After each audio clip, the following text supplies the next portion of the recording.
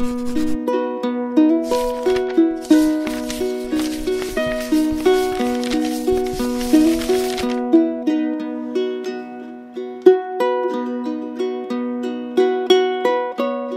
Sunday to all of you.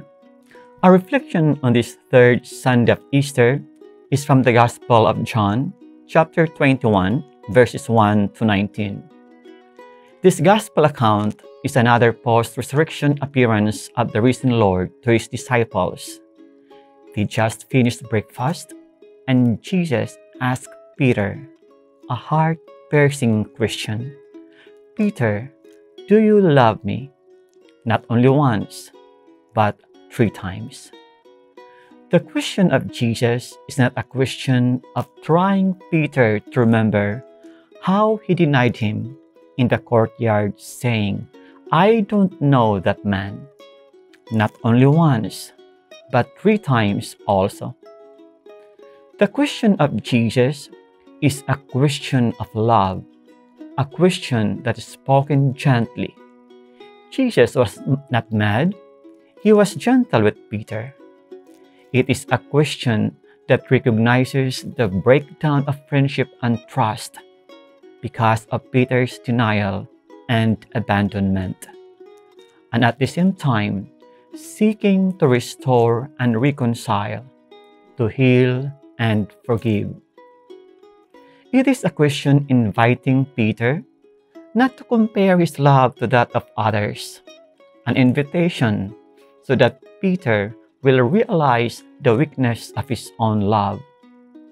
It is an invitation to remove his pride and doubt and to put on humility so that he can restore his relationship with Jesus, who is ever merciful, who offers a threefold opportunity to repent of his threefold sin. And there is a beautiful lesson for us here. Christ meets us where we are. He offers us mercy and forgiveness for whatever sins may be. Our risen Lord is not discouraged to see our failures, our darkness, our dirtiness, our sinfulness. It does not deter him. The disciples did not catch fish, so Jesus helped them. And the same with us.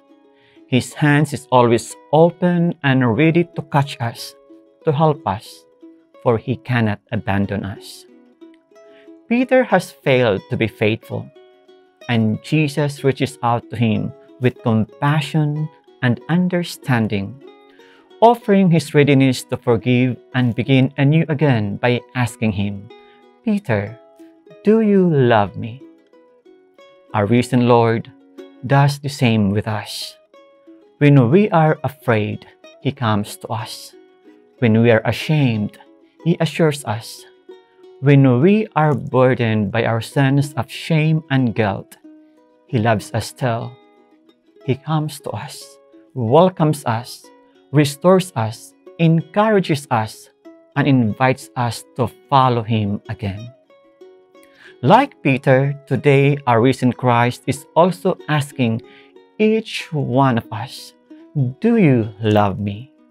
This is a question inviting us to have a loving relationship with him, an invitation of love from our risen Lord that is welcoming us, forgiving us, healing us, restoring us the full identity as children of God. However, the invitation of Jesus to love involves more than just words and feelings. It requires action. It comes with an inherent expectation of doing. It involves commitment, courage, taking risks, following wherever he leads. Do you love me? Brothers and sisters, as people of the resurrection, our love for God must be seen by how we treat others, by becoming a good shepherd, feeding his sheep with kindness and compassion, thoughtfulness and concern, actions as well as words.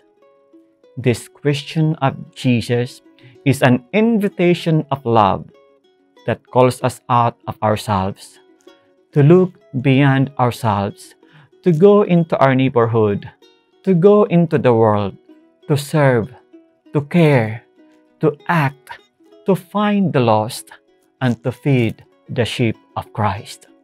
God bless you all.